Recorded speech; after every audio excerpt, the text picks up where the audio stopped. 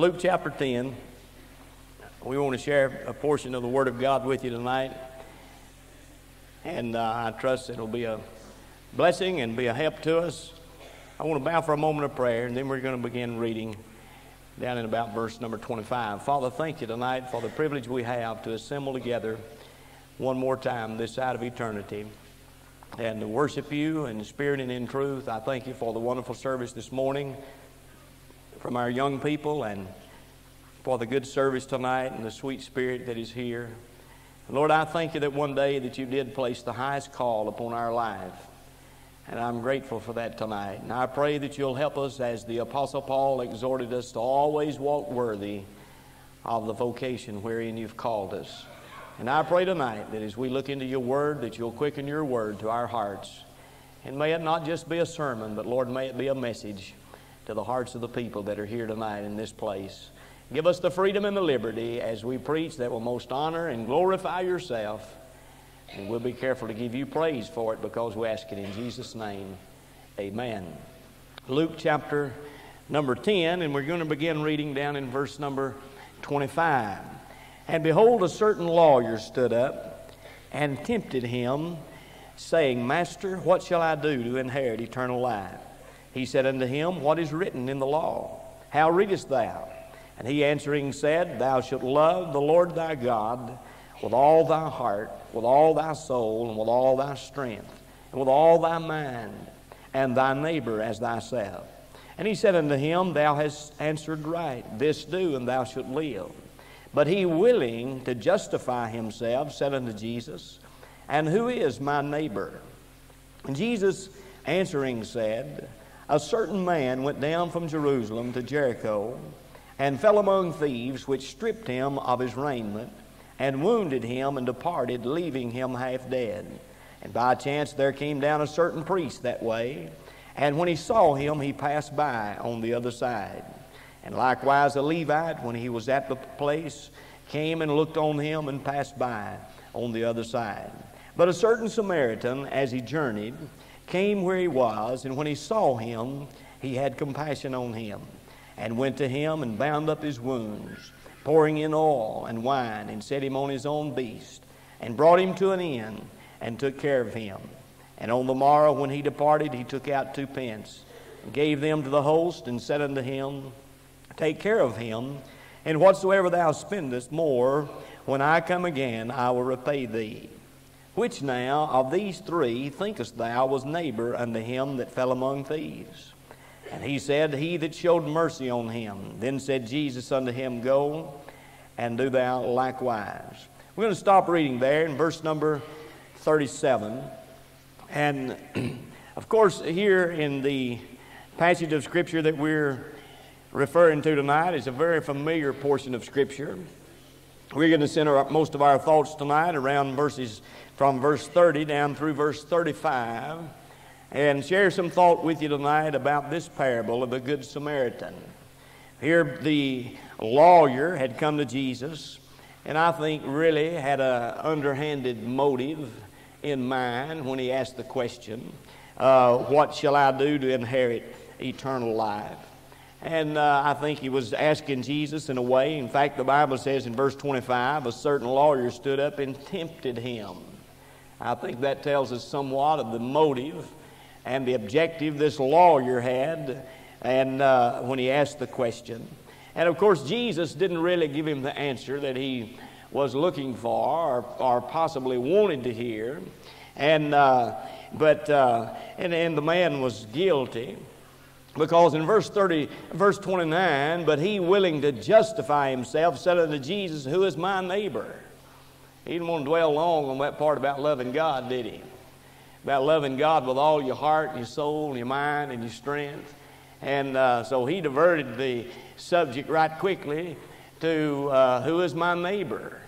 And of course, Jesus didn't really answer that the way he thought he was going to answer, because he said, Who is my neighbor? And when Jesus got down to verse 36, he said, Which now of these 3 thinkest thou was neighbor unto him? He was talking about being a neighbor rather than finding a neighbor, or who is my neighbor, in loving my neighbor as myself. But anyway, I want to center our thoughts tonight as I said, from verses 30 down through verse 35, and share just a simple message with you tonight about this Good Samaritan. Now, I believe there's only one interpretation of Scripture. There are many applications of Scripture. I've preached 3 or 4 different messages from these verses of Scripture concerning the Good Samaritan. I preached a message one night on thieves and robbers. Titled the message, Thieves and Robbers, from this passage of Scripture. But I want to preach tonight, and I want us to look at this Samaritan as a picture of the Lord Jesus Christ. I want us to see Him in that light tonight as we look at this story. Because in many of the characteristics that we see about this Good Samaritan, we find in the Lord Jesus Christ. But first of all, I want us to go back to verse 30, and I want us to look, first of all, at a picture of man's departure from God. Man's departure from God. Verse number 30, Jesus answering said, a certain man went down from Jerusalem to Jericho, and fell among thieves, which stripped him of his raiment, and wounded him, and departed, leaving him half dead. And we know from the Scripture that Jerusalem is the foundation of peace. Jericho is the place of the curse. And here's the picture of man's departure from God. He went down, the Bible says, from Jerusalem to Jericho. And anytime any person is walking away from God, he is always going down. There's no alternative. When a man walks from God, he's going downhill. And so the Bible said that a certain man went down from Jerusalem to Jericho, fell among thieves, which stripped him of his raiment, wounded him, departed, leaving him half dead. Now, here in the Scripture, the Bible said that they stripped him. That's kind of unusual, isn't it? They stripped him of his raiment and then wounded him. Most of the time, a thief will wound you, then strip you of your raiment, or take what he chooses to take after he wounds you. But the Bible says that he fell. He fell among thieves. Well, that reminds me of Adam.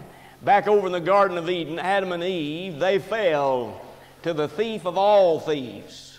They fell to the author and the origin of all stealing and thievery. So here in the Bible says that this man went down from Jerusalem, fell among thieves. You notice that the Bible said that they stripped him of his raiment. And here's a picture in verse number 30, really of every one of us when we come to know the Lord Jesus Christ.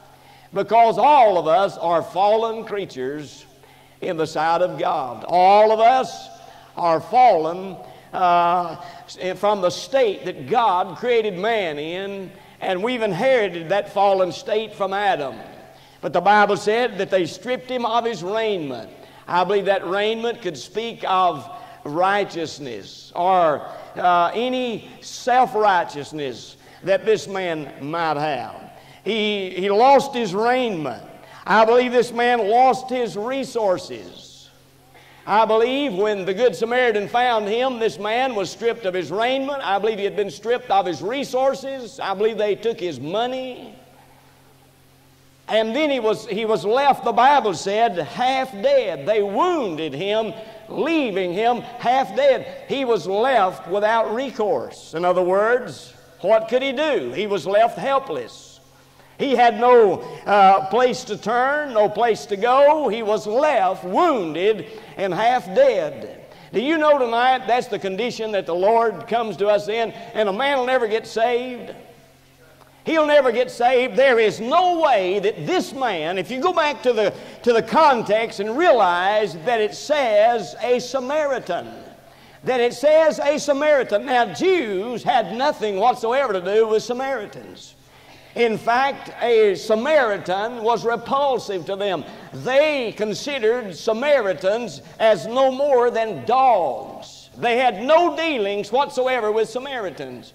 And this man had to be totally helpless, stripped of his raiment, stripped of his resources, and without any recourse whatsoever. In other words, he had no choice. He was at the end of himself, laying there half dead. That's the only way that he would have received anything from this Samaritan that came by. Well, before we're too quick to jump now to the defense of this situation, you and I didn't want to have anything to do with Jesus till we ended up there either.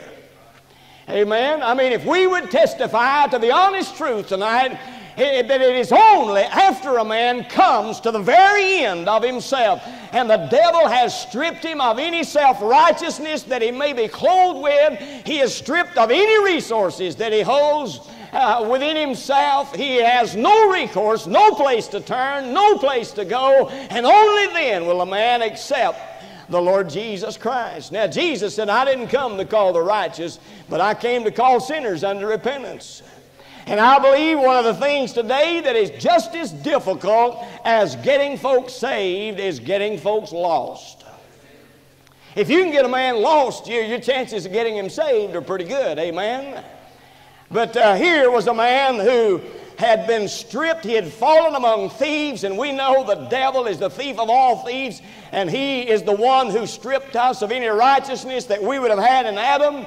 And he stripped us of all of our resources, and without any recourse whatsoever left us bankrupt before God. But I want to tell you that this man, it turned out to be the greatest blessing that had ever happened to him. Because if this man had not fallen among thieves and fallen on the circumstances that he was in, no doubt he would have continued his journey to the place of the curse. He would have continued his journey. He would have continued his journey to Jericho. And I'm standing here tonight without a doubt in my mind, and I'm pointing this finger back this way when I say this. But do you know tonight, had not we, some of us, fallen on ill circumstances at that time that we met the Lord Jesus Christ and come to the end of ourself, the end of our self-righteousness and resources, and we're left without any recourse, that many of us would already be in the cursed place tonight. We'd already be in hell without any hope, had not we too fallen among the thief of all thieves and the devil who wrecked our life. I could stop right here tonight and ask people to give testimony of how many people in this place tonight were like this man when Jesus found you, and they'd be one after another that would stand up. I've had people tell me, well, I don't put a whole lot of confidence in these professions of faith and these people who get saved when the bottom falls out and they're going through terrible circumstances in their life. Well, friend, I want to tell you, that's the way most folks get saved. The Bible, Jesus said, they that are whole need not a physician. I'm not in the habit of calling a physician, but I want to tell you, when I'm made aware that I have a need, then I'll call the physician.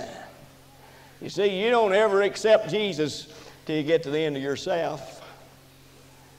Well, here was a picture of man's departure from God. He fell among thieves, walking away from God, going toward the place of Jericho. And he was stripped of his raiment, his resources, and he was left without any recourse. He was hopeless and helpless in the condition that he was in. Now, we're not only seeing this story tonight, man's departure from God, but look in verse number 31 and verse number 32, and we're going to see the deception of religion. We will see the deception of religion. Verse number 31, the Bible said, and by chance there came down a certain priest that way. And when he saw him, he passed by on the other side. Here is the deception of religion. It says a certain priest, and the Bible said, and by chance there came down. What does that mean, preacher? That means he was traveling the same way that this man was. He was going the same direction. The Bible said he came down. You know which way religion's going tonight? Down. It is going down. And it may have a veneer on front of it. And it may look impressive from the outside, but I want to tell you that religion tonight is clouds without any water. Religion tonight is hopeless. They offer nothing whatsoever to a lost and a dying world. The Bible said there came down a certain priest that way, and when he saw him, he passed by on the other side. Isn't that strange? You may tell you why that he passed by on the other side? Because religion is always looking for people to serve it. They're never looking for victims or people to serve, but religion is always looking for those that can serve their purposes and do for them. But you see, Christianity is like Christ. He said, I came not to be ministered unto, but I came to minister. Jesus said, I did not come to be served, but I came to serve. But religion tonight, the deception of religion is that it offers nothing. It offers nothing. This priest, when he looked on that man and saw that man laying there, he did not know but what this man was dead, and he was not about to defile himself with that dead body. You see, he knew that was against his law, the law of his religion, and he wasn't about to defile himself. Now, I want to tell you tonight, religion don't want to fool with the downers and outers. Religion don't want to talk about that man in the gutter of his sin. Religion does not want to have anything to do with that woman that has sold herself into the hands of wicked, lustful men and prostituted herself. Religion don't want to have anything to do with those folks. Religion is not the hope of the drug addict tonight. Religion is not the hope of the harlot and the prostitute. Religion is not the hope of the drunkard tonight. Religion is not the hope of the sinner. Religion's traveling the same way. And religion is not going to dirty its hands or take a chance on defiling its pretty image. All religion has the image. It has the image. It's like Steve was preaching this morning. That man at the beautiful gate, how many people just walked on by and didn't do anything for him, didn't offer him anything, just walked on by. Well, we hear a lot, and I don't want to get off into that. Steve mentioned it this morning preaching, but religion passes around a lot of money. But if money won't cure it, they're helpless. But we're like Peter and John. Silver and gold have I none, but such as I have, I want to tell you, we possess the answers. We possess the solution to man's problem, and that is Jesus Christ. We possess Jesus. Religion cannot offer that. And then the Bible said, and likewise a Levite, when he was at that place, came and looked on him and passed by on the other side. Now, I tend to type this Levite in verse 32 as the law. You see, religion wouldn't do it. He didn't make any hesitation at all. By chance there came down a certain priest that way. When he saw the man, he passed by on the other side. But the law got a little closer. But the law couldn't do anything for him either. The Bible said in verse 32, and likewise a Levite, when he was at the place, came and looked on him. He did take time to walk over there and look at the man. But then the Bible said he passed by on the other side. Now the priest wouldn't do it, and the law couldn't do it. The Bible says, by the deeds of the law shall no flesh be justified. The law only condemns us. The law offers no help and no hope to a sinless world, or to a sinful world. And so here we see in verses 31 and verse 32 the deception of religion. They pass by on the other side. Now here's the tragedy. Here's the tragedy. When you place emphasis on the other side,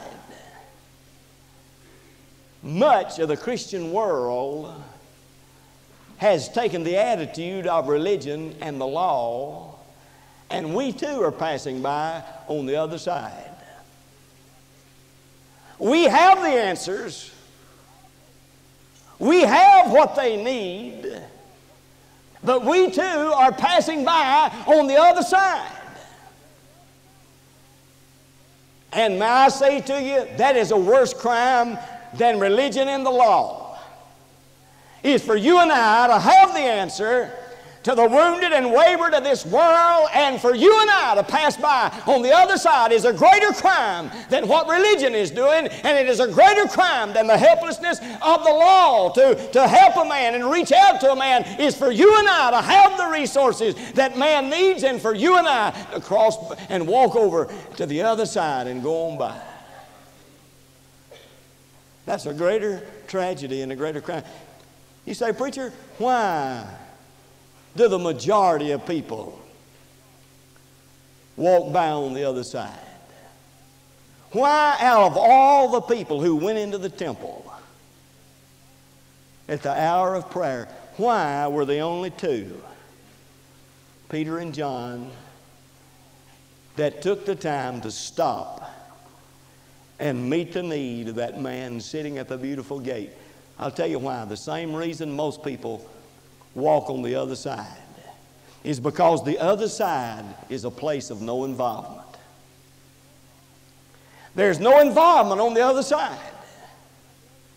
Now, preacher, I'll come to church and I'll put my money in, but don't expect me to teach a Sunday school class. Don't expect me to get involved in the church program or anything. I want to just come and listen, hear the singing and the preaching, but I don't want to get involved. Don't try to involve me. I want to just sit on the sidelines and just be a spectator. But I say to you, this whole world is in need of some participators tonight rather than just spectators. But many people going by on the other side because it's a place of no involvement. It's a place where there's no interest, no real interest in the needs of others. The other side, there's no real interest and concern about those that are wounded and those that are wayward. It don't get right in here in the pit of your stomach. You pass by on the other side and you don't have to see that. Now, I don't know about you, but it bothers me when I see some of the conditions that's in this world. Does it bother you? I mean, to see some of the hurting people and the wounded people and see the remains of the ruined lives of people the devil has made havoc out of their lives. I want to tell you that it bothers me to see people in such a state. To know the devil is wrecking and ruining their lives. There's no interest and concern for the wounded and wayward on the other side of the road. On the other side of the road, there's no inconveniences. Now, I could preach a long time tonight, but I'm trying to get to the message on this, how spoiled we are to convenience. On the other side of the road, there's no inconveniences. I want to tell you, when you walk with God, there'll be some times you'll be inconvenienced. But everybody's looking for a convenient religion. We've geared everything to our convenience. We start to, somebody mentioned to me here a while back, not long ago, and we discussed it one time, and we did like much of the things in Baptist churches do, we kind of tabled it. But somebody asked me here a while back, said, preacher, why don't we start at 6 o'clock on Sunday instead of 7? It would be much more convenient. And I said, well, for about as many people as it would be convenient to start at 6, it would be inconvenient for about that many more. And so 7 is not really convenient for some. It is more convenient for others. And I'm not throwing off on that. It doesn't make a bit of difference to me if we started at 5 o'clock on Sunday. You know, so I'm not politicking for 6 o'clock or 7 o'clock or whatever. So I'm just using this as an illustration to say that we have done everything in our power to make everything just convenient. Convenient. We have church on Sunday night. If it's convenient, they'll come back on Sunday night. If it's convenient on Wednesday night, they'll come on Wednesday night. You have revival. If it's convenient, they'll come. But don't expect me to go out of my way. Now, the only thing wrong with that is you're traveling on the wrong side of the road. The other side of the road is a place of no inconveniences. But Jesus, that it would be convenient for you to be my disciple. That he said, if any man be my disciple, let him deny himself, take up his cross, and follow me daily. Jesus said right the opposite. You'll be inconvenienced.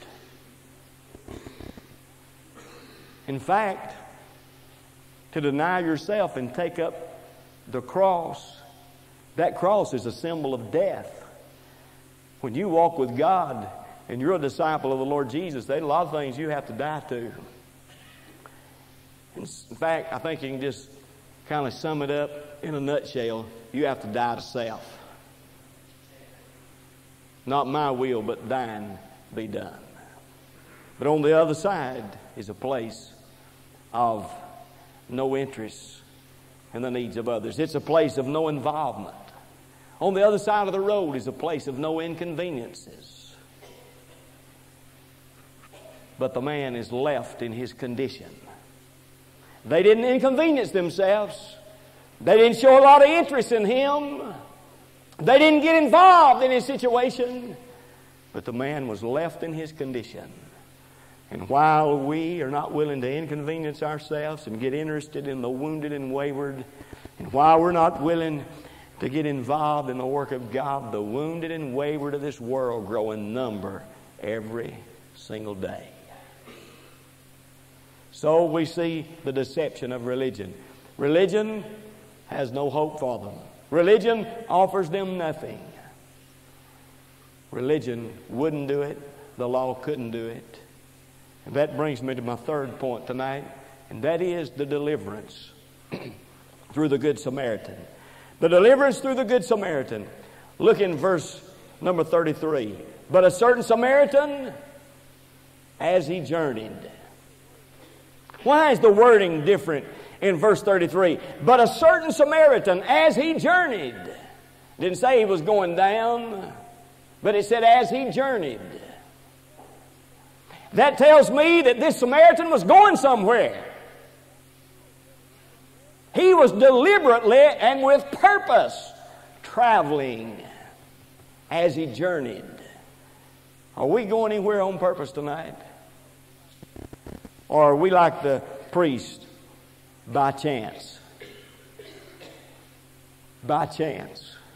I want to tell you, there's not much going to happen by chance. The devil will see to that. I want to tell you something tonight. People are saved. People are brought to Jesus. People have their wounds bound up.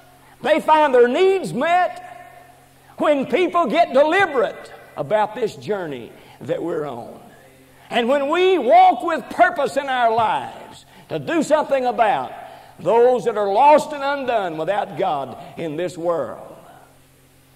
Great churches are not built by chance. This place didn't just happen. But this place come about right here because of some people that had purpose and direction. They were going somewhere. Do we have that? The Bible said, but a certain Samaritan, as he journeyed, he came with purpose. And look what the Bible said. A certain Samaritan, as he journeyed, came where he was. Well, the Bible didn't say that he was traveling the same way as the priest and the Levite. The Bible said, as he journeyed.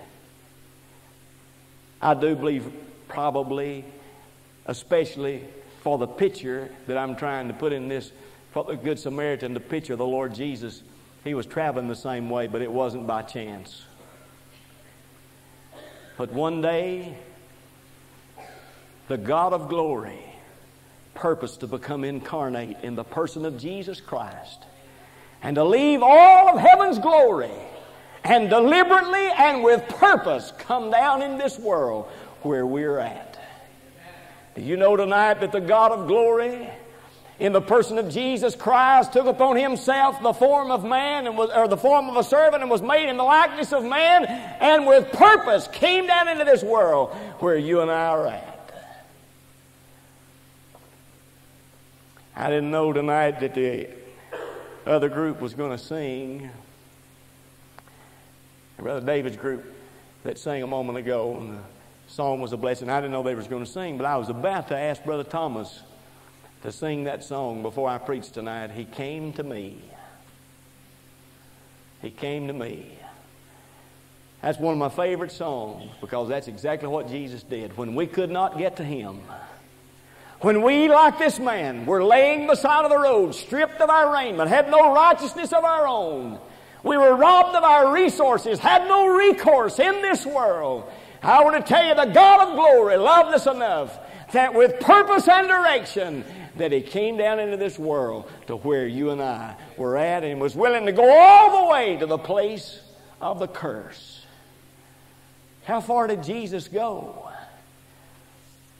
He went all the way to that place of being separated from God. That place of being separated from God, that's where he had to come in order to get where you and I were at. Oh, I remember as a kid preacher, when I first started out preaching and studying the Bible and studying, I remember when I was a young preacher, I always wanted to preach on the 7 sayings of Jesus on the cross. I read Arthur Pink's book on the 7 sayings of Jesus on the cross. And I read Lehman Strauss's book on the 7 sayings of Jesus on the cross. And I wanted to preach on the 7 sayings of Jesus on the cross. But I was hung up on one of them sayings. And I couldn't get it in my heart. And I couldn't understand it. And so it just messed the whole message up because I couldn't preach it. And that was that one where Jesus said, my God, why hast thou forsaken me? And I tried different explanations, and I'd read other people's thoughts and, in their books and so forth, and I just never could get comfortable, And I tried to take the position that God was holy and righteous, and he couldn't stand or bear to look upon sin. And so he looked away from Jesus. But somehow there's just something still missing. There's something still missing. I just felt like that there was something more to that statement. And one day, the Holy Ghost turned a light on, and I want to tell you, I had a shouting spell. I got beside myself, and it wasn't a rapture, but I thought it was going to get raptured. I got carried away before I got carried away. When I realized that Jesus Christ had to be totally separated from God, because that's where I was at, and the only way that I could get back to God was for Jesus to come where I was at and get me and bring me back to him. And that's where he had to go to get me. That's where he had to go to get you too. You were separated from God, and he had to come all the way where you were at.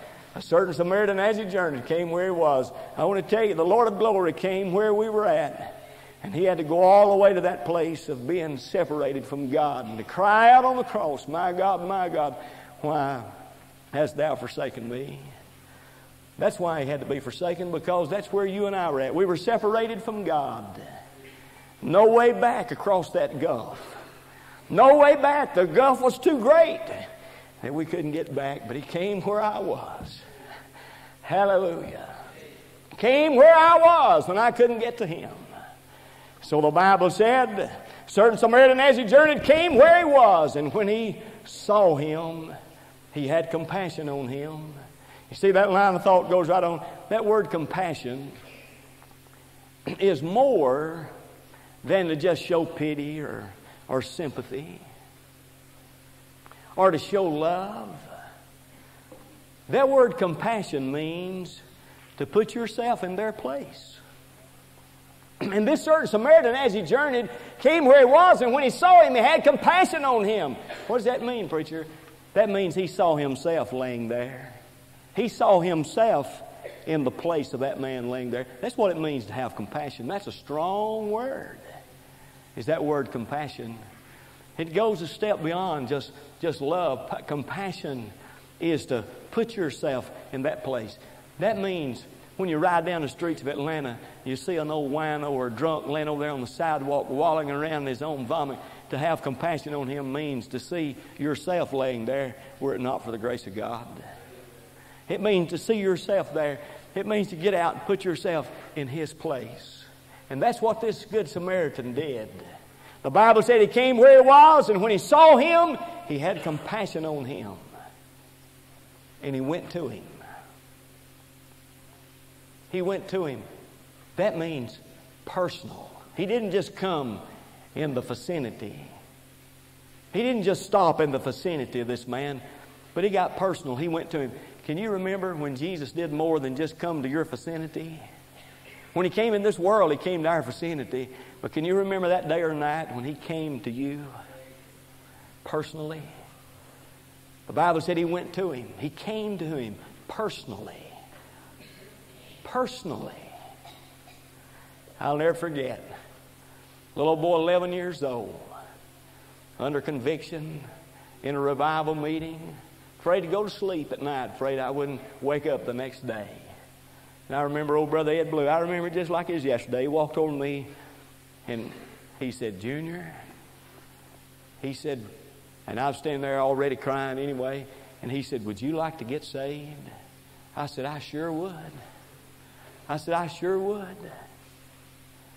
Jesus got personal with me that night. He personally came where I was, an 11-year-old boy. You may be here tonight, a 10 or 11-year-old child. Jesus can come to you. He can get personal with you. You may be here tonight, a teenager. You may be a middle-aged person. Or you may be an elderly person. But if you do not know Jesus as your Savior, He can come to you. He sees you. The Bible said He saw him. And when He saw him, He had compassion on him. And He went to him. Now, let me hurry on. He said that He went to him. And in verse 34, when He had compassion on him, He went to him and He bound up his wounds. Aren't you thankful that He was willing to do what the priest wouldn't do and what the law couldn't do? Jesus did. He bound up his wounds, pouring in oil and wine. Oil in the Scripture, as you know, is a type of the Holy Spirit. Wine in the Scripture speaks of joy. And you know what Jesus does? He pours in the Holy Spirit when you get saved and gives you joy that this world could never give you. He gives you joy and a happiness that you'll never find if you search the world over. He gives you a power of the Holy Spirit. The Bible said He bound up his wounds, pouring in oil and wine, and set him on his own beast. And I'm going to skip over that and get to the next part. And He brought him to an end and took care of him. And you know what that inn was? That inn was a place of comfort. That inn was also a place of company. It was a place where other people were. You know what the church is tonight? It's a place of comfort, and it's a place of company and fellowship. And you know what Jesus does when He comes to those individuals and gets personal with them, saves them? He brings them in to the church. He brings them into the church. And I'm going to go a step farther than that.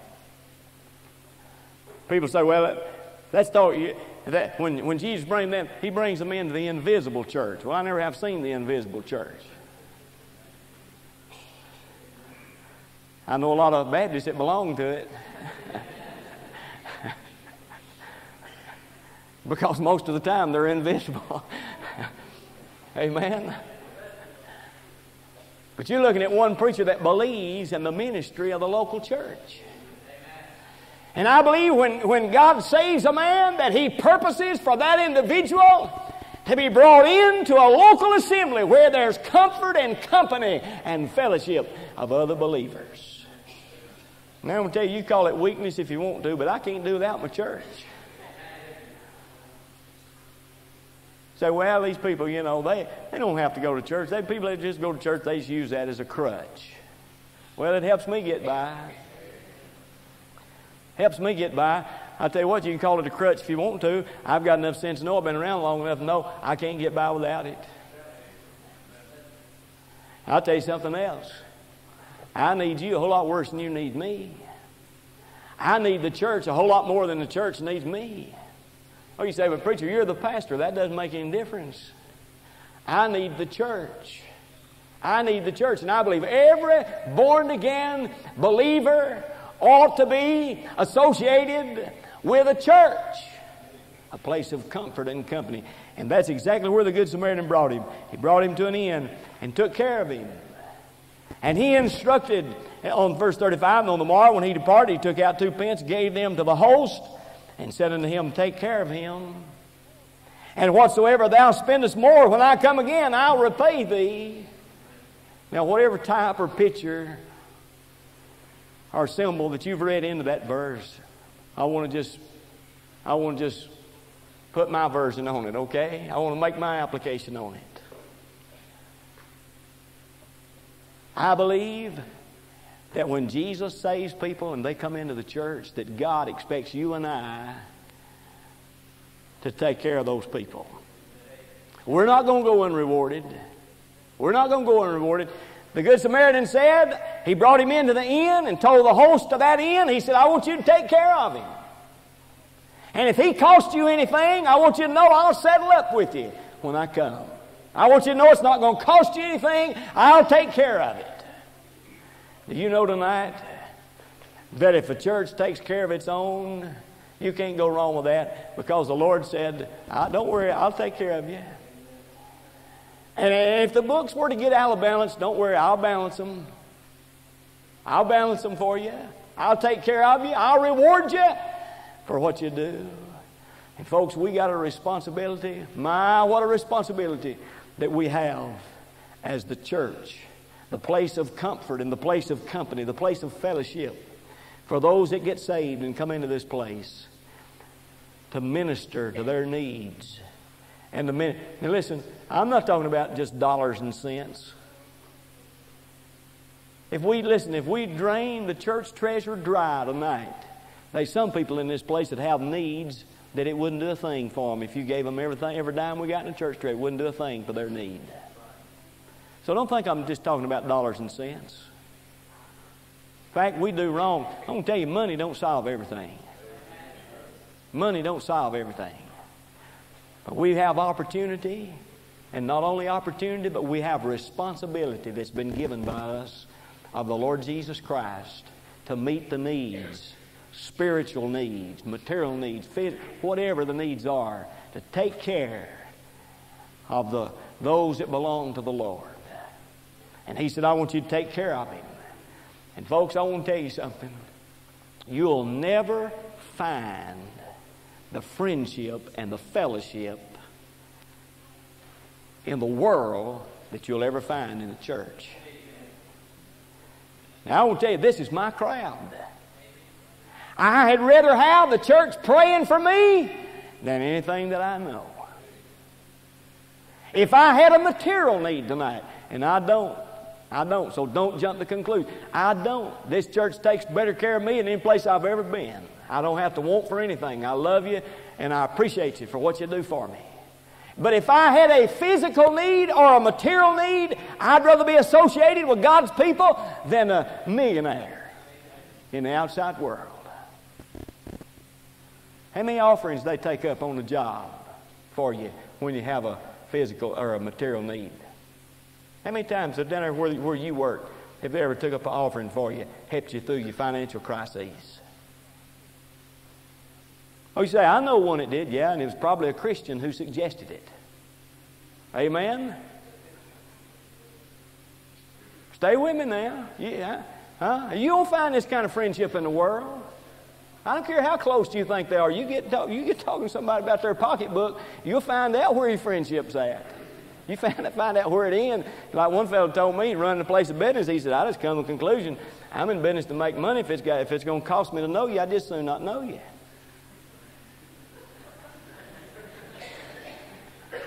And that's the attitude of the world.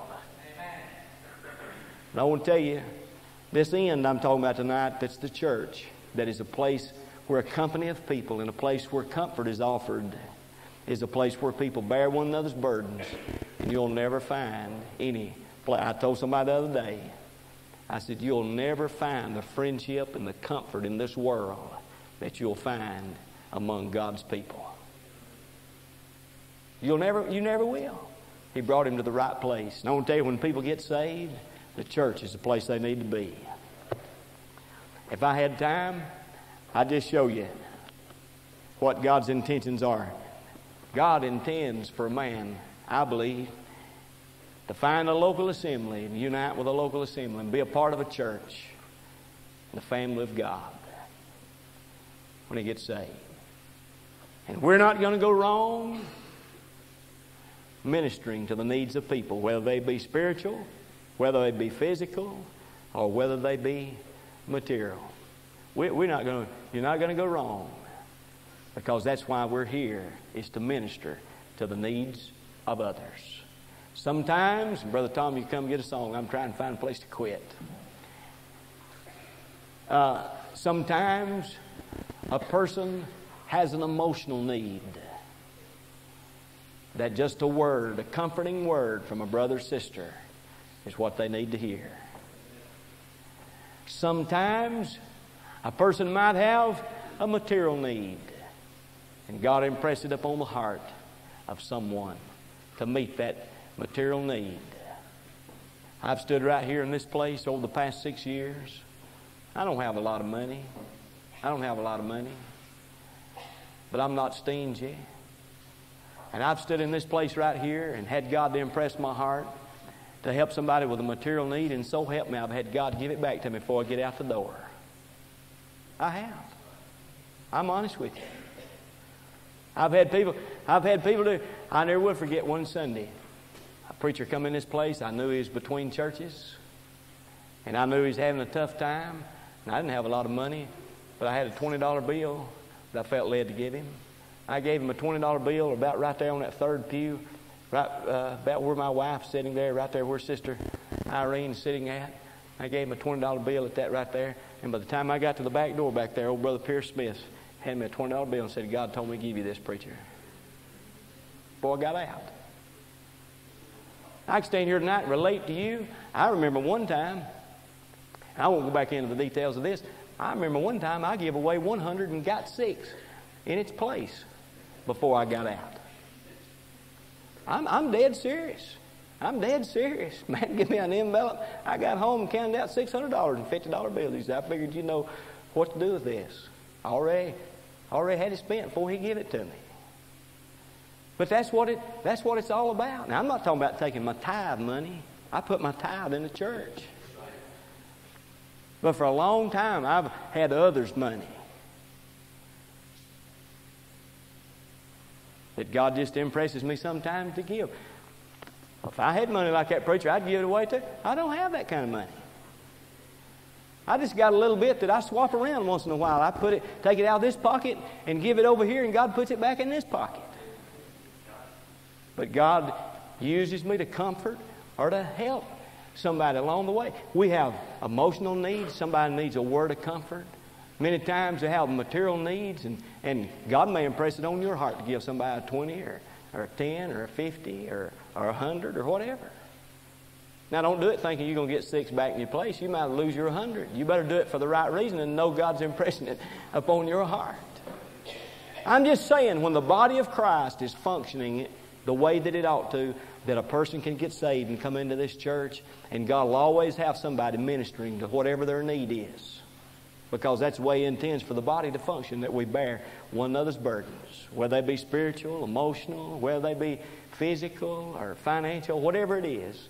You'll never find a greater friendship than you'll find among God's people. Well, every head's bowed and every eye closed. Father, take the message tonight.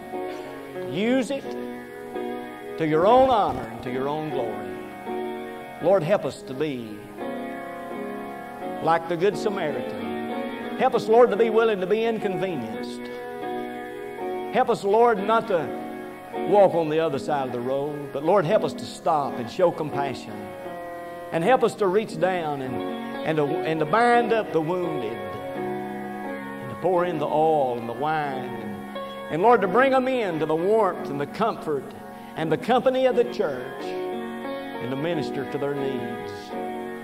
Lord, that Good Samaritan of all Good Samaritans, the Lord Jesus, has given us a perfect example to go by. Help us to be like Jesus. Help us to be like Him. We pray in Jesus' name. Amen and amen. We're going to